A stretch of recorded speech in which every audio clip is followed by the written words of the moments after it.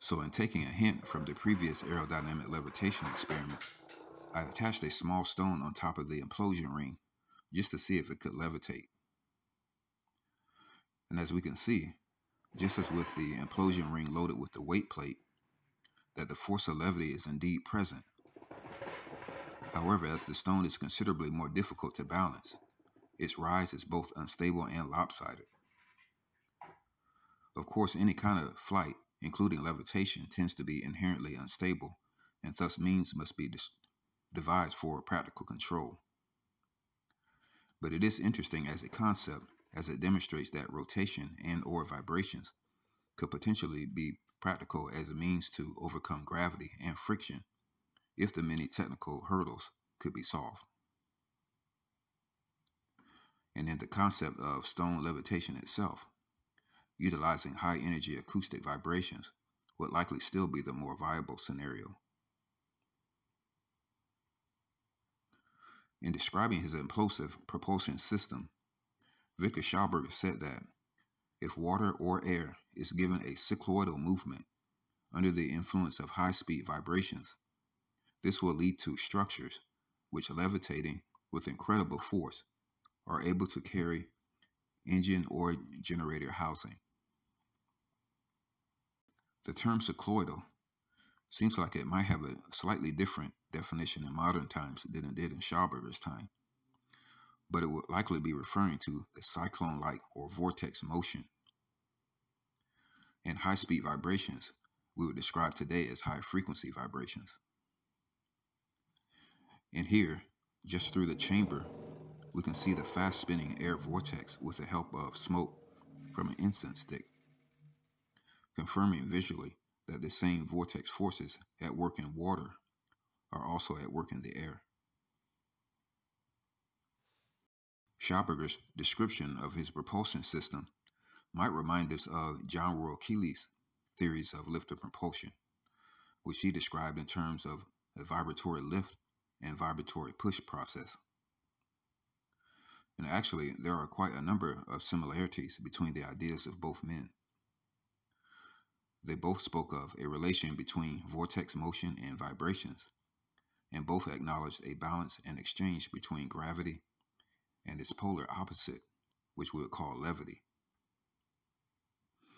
Schauberger and Keely also found that certain geometric shapes amplified the energetic mediums of water and sound vibrations respectively, both being particularly fond of the egg or ovoid shape. Interested to see the effect of the ovoid shape on the formation of a vortex, I placed a small water-filled plastic egg on top of a water-filled cylinder as shown.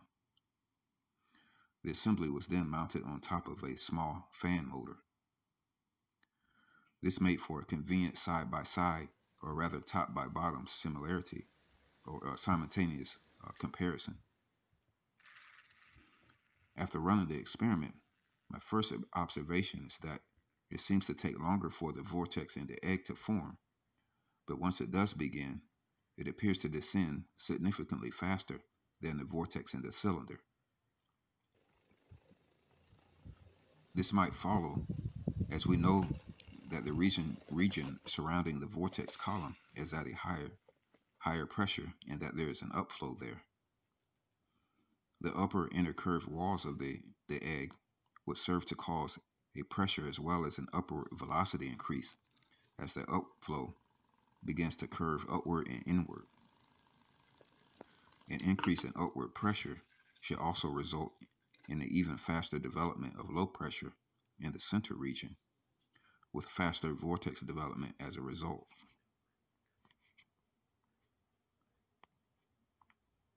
It also seems to take longer for the vortex to recede, but these are just initial observations. The containers are about the same height, but differences in volume of air and water have not yet been considered. But it would be very interesting to perform this experiment on a larger scale and at much greater speeds.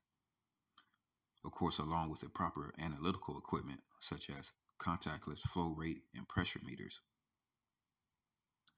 And so it seems certain that geometric shapes can have a significant impact on energy flow and development.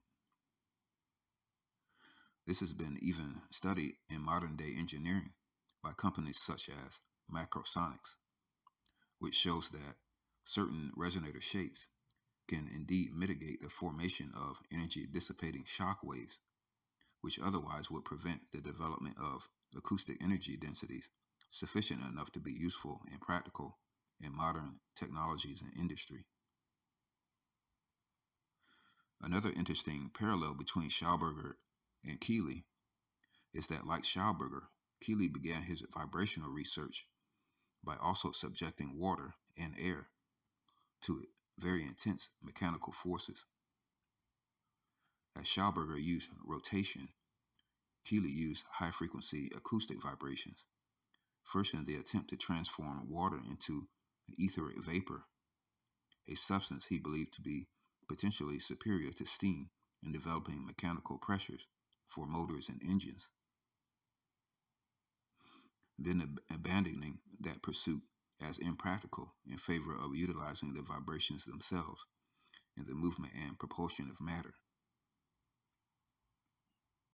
Schauberger's and Keely's independent arrivals at such astoundingly similar concepts via different methods points to the universality of these concepts and the inherent connections between the forces and energies that they spent much of their lives investigating. It also raises the very real possibility that the ancients may have also independently discovered and utilized many of the same principles over centuries of their own observations and experiments. Thanks for watching, and as always, stay tuned.